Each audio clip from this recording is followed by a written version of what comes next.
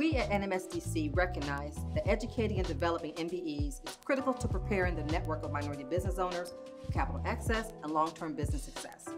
We want to help those seeking access to narrow down the stages of investment, forms of capital, and requirements for funding. Brought to you by the generous donation from UPS, this Access to Capital series will offer tips and insights directly from investors seeking minority-owned ventures.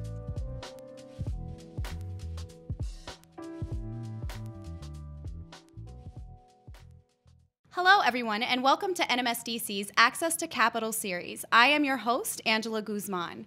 We're continuing conversations that took place in Austin, Texas in October at the NMSDC annual conference. In this series, we will meet a ton of capital providers and investors who will give us some guidance and tips on how to best access capital that is in the market available to minority businesses. Today, joining me, we have Ms. Monika Mantilla.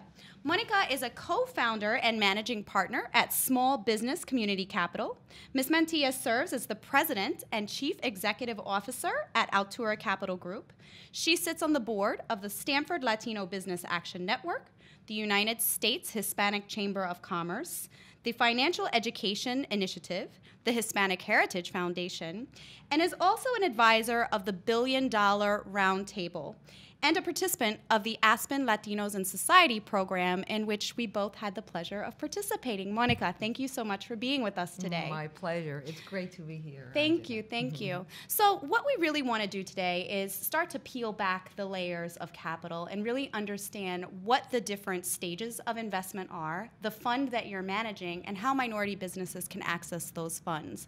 So let's start a little bit with, tell us about the funds that you manage and what they cover. Are they specific to minority businesses only, or do you structure things a little bit differently? Sure. Well, first of all, it's great to be here. You and I share a passion of helping minority businesses and diverse businesses scale and grow and achieve the success that they ought to achieve. And we know partnerships with corporations are so important, so I celebrate your work, your phenomenal work with NBC Comcast to really understand where the value of these companies is and how to get them to partner with the right capital resources, with the right strategic resources so they can scale and grow. I am a co-founder along with another 4 partners. We're actually 5 partners today running a fund, an impact fund called Small Business Community Capital. We invest in small businesses around the country. The businesses are, small, but they're usually, they have to be at least $1 million in EBITDA, earnings before interest, taxes, and depreciation. And we look for businesses that have great entrepreneurs, that have solid business strategies, and that truly have the opportunity to grow and excel. And we're always looking to partner them with the corporations and their supplier diversity efforts so that we can really create a win-win-win. The minority or small business company can grow, the corporation can have a great supplier, and we can do good investment. So it really creates a tremendous amount of opportunity and wealth and success of business in the small business and the diverse world. So to add to that, I do have a question. You said $1 million EBITDA. Are there specific industries that you're looking at when you pursue these companies or have them pursue capital? Right. So we're what is called an industry agnostic fund. So we can invest in any industry, but there are some that we shy away from, and we understand that are, sort of a different type of a different nature. For example, construction companies, they're very cyclical, or investing in real estate. So those things we typically don't do, but we will invest in a company that, for example, we have in our portfolio company that provides painting services to corporations, to condominiums. And so we like to invest in companies that are in areas that are business services, goods or services. So for example, in the vertical of food and beverage, we understand that the majority of the large and mid-sized retailers are in high demand of ethnic food and high quality food and products of food and beverage, and so we like that, and we're always talking to the Walmarts of the world or the Krogers of the world, the CVSs of the world, and mid-sized retailers to try and understand what they're looking for and try and bring that product into their aisles. So we also love manufacturing. And we're really looking for areas where there's growth, where there's entrepreneurial savviness, where there's an opportunity to serve a corporation and to get that entrepreneur to grow. We have a model that we love to bring to the entrepreneur to sort of make it easy to think about growth, which is we ask the entrepreneur, do you want your company to be great? But that G and that R and that A and that A and that T stand for very specific things. And I love it. Tell us about that. What does it stand for? So G stands for growth, right? Are you ready for growth?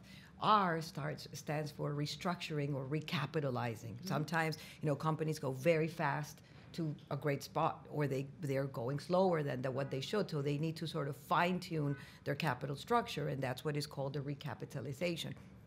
You also might want to expand the company. So when we call growth and expansion a little bit differently, growth is when you're taking one product or service and you're scaling it. Expansion is when you're taking that product or service and that structure that you created to now go into something that has a better margin, that can diversify what you've already done, right? So we've talked about the G, the R, the E, then comes the A, which stands for acquiring. Acquiring is actually a phenomenal way to grow. Right. And it's something that every entrepreneur should always be looking at.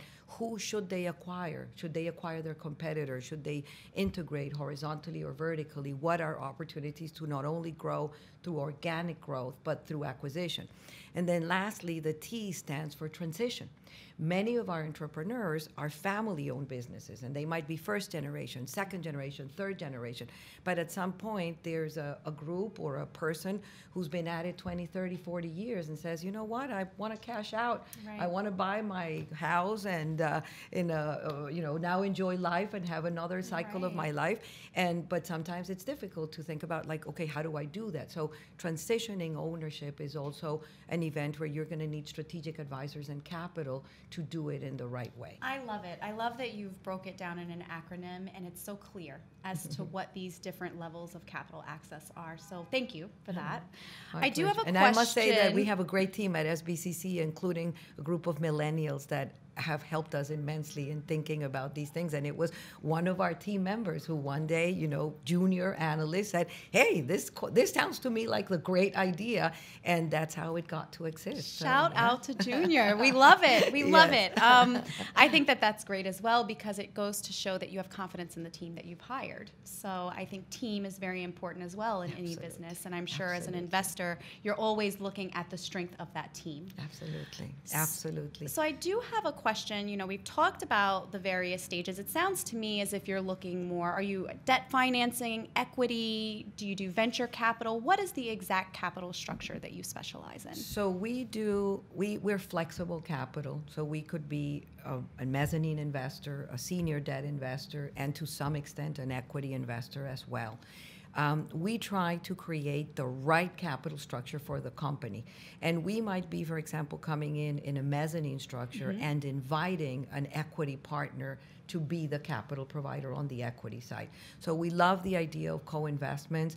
As we explore more and more the partnerships with corporations, we're coming across a wonderful set of opportunities where we're actively inviting co-investors to invest alongside us. And so we might take the debt side and they might take the equity side, or we might, do it, split it. And so there's many ways in which we can be flexible in the capital we provide and bring the right co-investors to allow us to create the right capital structure. So the biggest check we'll do under SBCC is a $14 million check, but we might be, doing a round or helping do a round that could be 50, 80, $100 million, where we're bringing those co-investors to the table to help us accomplish that strategic and capital goal for the company. So you mentioned the largest check. What is the smallest check? So we can do as small as $1 million. But historically, our smallest check has been $4 million. Why? Because it's tough to do the smaller deals, and so the scale matters, and it is important for companies to. And usually, when you're going to be at $1 million EBITDA, you're going to be at least 4 or 5 million in revenue. So it's something where we're always trying to create the best impact in the market we're in. And we're learning that the market provides us today with some significant opportunities to do a larger size of check, you know, from that 4 to 14. And so we're inclined right now and eager to be able to do that $10 to $14 million check, and alongside bringing capital providers on the equity or the debt side, where we together can do an investment of 40, 50, 60, 100 million. And in the investment cycle, how quickly are you expecting returns on those investments? So the investment cycle of a typical private equity fund is going to be 7 to 9 years. And so typically we're looking to invest in companies where we can have, you know, we can go as short as 1 year, but typically it's going to be a structure that is going to give the breathing space for the company to implement their strategy. So a 3 to 5 year horizon is a typical one. How many pitches do you hear, let's say within 3 months, a quarterly basis? I imagine a lot. Yeah, so every quarter the market is getting to know us every day more and more. So we see every quarter more pitches, and I would say that we are seeing like around 1,000 a year. Wow. So around 250, 300 every quarter. So yeah, lots of great business owners coming to us and sharing their story, and we love it. You know, we want to hear the stories. We invite advisors, we invite equity partners to invite us to be the mezzanine part. We work very closely with corporations, and we love it when corporations introduce us to, and we have a model for corporations as well. We have created something that is called the SCD model. So for entrepreneurs, it's the great model, building great companies. For corporations, it's the SCD model. Tell us about it. So SCD stands for scaling, converting, or divesting. So what does that mean? Scaling is a corporation might have a great company that they just want to see grow. They might be a U.S. provider. They want them to go global. They might have operations in 2 cities. They want them to have operations in a few more, or they just want more of that product. Right. So they want them to have, you know, build more capacity. So they might call us and say, hey, you know, we have this great company. We're buying 20 million from them today, but we really would love to buy 50 million from them today. Can you help them grow? So that's the scaling opportunity. The converting is the opportunity where a non-minority supplier can be converted into a minority supplier, because there's a transition. There's an opportunity for that company to be in the market. And now every day more and more corporations are understanding that that is a prime opportunity to take a great non-minority supplier and convert it into a minority supplier. How? Through minority capital, companies like funds like ours, and minority entrepreneurs that we can assemble and put together. So we love the challenge of a corporation calling us and say, hey, we know that this supplier of ours is in transition, and can you help us find the right team to acquire it, and can you be the capital provider? And then lastly, the divestiture opportunities are opportunities where there can be an asset, a manufacturing facility, a certain product in, you know, it could be a consumer brand product, a company that has a certain brand that they want to shed, divest, put it in the market. And we love those opportunities to, again, also bring the right capital structure and the right entrepreneurial team so that that can be converted into a diverse owned entity. So in this 250 roughly pitches that you receive quarterly, how many of those are direct outreach? How many are from corporations? And really, how many of those are truly what you're looking for? Do you find that there's a lot of mismatch in that number? So the rough numbers, the way we think about the business plans we receive, we typically zoom into 10% of them. Then those 250, there's going to be 25 that we're saying, you know what, this is like in the zone that we're in, and we like to be the type of investments that we want to do. And then typically out of those, we'll probably do 1 or 2. So there's a lot of pruning, a lot of screening, a lot of selection. And it's a two-way street, right? We want to be the right capital provider and the right strategic partner, and we want to make sure that that company is the best suit for that corporation, or really that it becomes a win-win-win, where we do the right investment, the company grows, and it's going to be a great supplier for corporate America. And in that process, I would tell you, there's a lot of elements that come into play. There's a lot of sources that are like, you know, we love it, and we've done a lot of work to create a lot of deal flow coming from corporations. And so that is every day more and more, and we love that and are always welcoming that and give high priority to those opportunities. We also are seeing other funds that are inviting us to co-invest with them. We're seeing brokers in the market, investment banks, boutique investment banks. Sometimes they specialize by industry, they specialize by region. And they come to us because they know the value add we can bring, how nimble we can be, and so they present us their deals. But there's a wide variety of, it could be accountants, it could be lawyers, it could be the entrepreneur themselves. We work in, many organizations where we have the good fortune of finding many entrepreneurs, and we love to meet directly with them and understand what their plan is and help them to achieve scalability and success. I find that it's a very interesting point because in my seat of supplier diversity, I am meeting a ton of businesses, and many of them are seeking contracts. Many of them are not ready for a contract with a large corporation, and so it's a lot of filtering and mentoring and developing, and oftentimes I think that people are not aware of how much filtering is involved, but then also from a capital perspective, it's in my seat, I was not aware of how many deals come past you that you really have to filter through. So it gives a really great perspective to professionals in the industry, and I think level of sensitivity to ensure that we are being very targeted as corporations, as practitioners, to bring you deals that actually could stick. Yes, and I love that theme because, and I actually teach a course at the Stanford Latino Entrepreneurship Initiative called What Every Entrepreneur Needs to Know About Capital, because my sense is that entrepreneurs need to raise their capital awareness and understand their capital journey really well, and then they need to prepare really well to be able to go out there and articulate what is that vision and what is that past, present, and future. And they need to do it in a very compelling way. They need to have the right people around them to be able to generate the credibility that they have the experience, that they have the knowledge.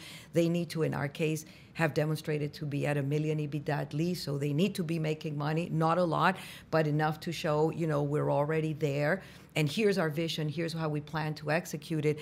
And I love it when I spend, 15 minutes on the phone or 30 minutes on the phone with an entrepreneur, and with a beautiful presentation, they walk you through all these things.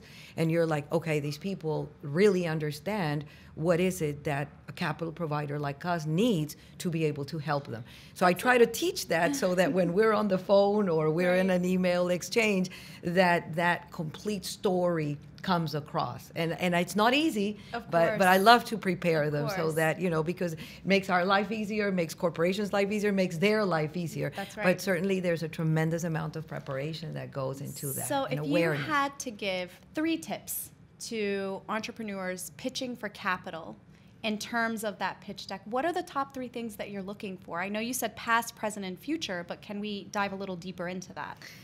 Yeah, well, when we say past, right, we're saying we want to understand the story. How was that company founded? Why was it founded? What is that product and service that is in the market today? Why is it relevant to the market? What are the competitive advantages? And then situate ourselves in where they are today. And when you're doing that, you're hearing the story, you're listening to the capabilities, but very importantly, we're creating a financial picture in our mind. Right. So we want companies to have a very clear understanding and a very clear telling us of how they've grown revenue-wise, profitability-wise, how their margins have changed, how the dynamics in the market are changing, or when we start to see that picture where people are really aware of who they are operationally, strategically, financially, and then very importantly, given where I am, here's my vision. I'm planning to acquire this company, and this is, what I need in order to do that. These are the resources that I'm seeking, and this is the capital structure that I think is the right one. You sort of get this complete package, and sometimes it doesn't come that way because there might be like this extraordinary idea, but there's other pieces missing. There's never a complete and perfect story. Right. But you want to hang up with that idea of, wow, there's something really valuable here, and there's a lot of preparation into creating that story of past, present, future. And it's numbers, because financials tell the best story always, but you want also the caliber of the team. You want the references and the story of how they've been able to build businesses in the past. You know, the people component is unbelievably important, Right. because ultimately you're giving a check to an individual. I love this saying that what are companies? Companies are temporary groups of people, and you're really trusting people Yeah. with their values and their purpose and their ability to run a company in good and bad times, and to be able to deliver the returns and the value they're promising in the market. That's what we strive as investors to do as well. That's great. That's great. Well, thank you so much for your time, Monika. We truly value it. We appreciate you coming and sharing some insights, and look forward to seeing you at conference in October. Thank you. Thank you, Angela, for the great work that you do, and the great work that NMSDC does. Thank you for empowering entrepreneurs to grow and scale and be ambitious. And I love the number of the $1 billion roundtable that last year they bought from diverse businesses $84 billion. Wow. That's a serious number. And it's even more exciting when you think that 10 or 15 or 30% of growth can be achieved, that number, if you align the right supplier goals of corporations with the right entrepreneurs, with the right capital. So there's billions of dollars in value creation that we have in our hands to grow. And collaboration like these ones are the ones that make it happen. So thank you, and I'm excited to be part of this journey. I feel it's truly a blessing. Agreed. Let's change the world. Yes. Yes. Be sure to subscribe to the YouTube channel if you want to learn more and follow this series.